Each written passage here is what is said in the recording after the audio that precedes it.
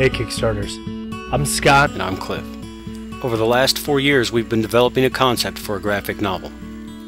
We're just a couple of hardworking dads that have been trying to use what little free time we've had to try to create an amazing story. And in time we develop something intelligent, exciting, and emotive.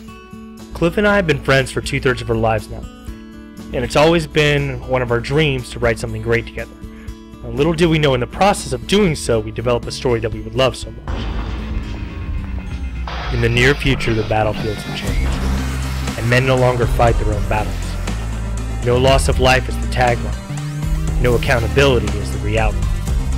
Technological advances have led to both this new type of warfare, as well as a global depression and mistrust of technology. People are crying out for hope, and rumors of angels are spreading throughout the cities. The year is 2056, only 10 years after the Tech Wars and the AI strikes that killed so many.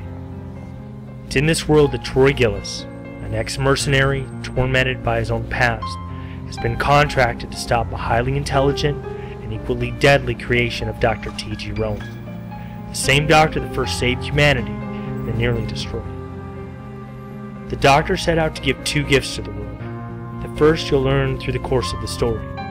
The second was his own death. The creation seeks to fulfill its purpose, to bring peace to those that might suffer an apathetic world.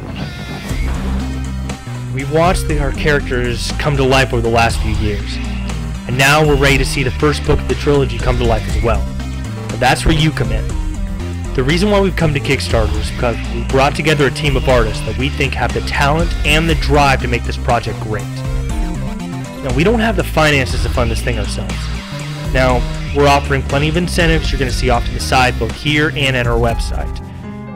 Every dollar donated up to the amount of our goal is going to go towards paying our team of artists to develop the pages of our first 50-page book. In addition, every dollar over our goal is going to go towards the high-quality printing of that book.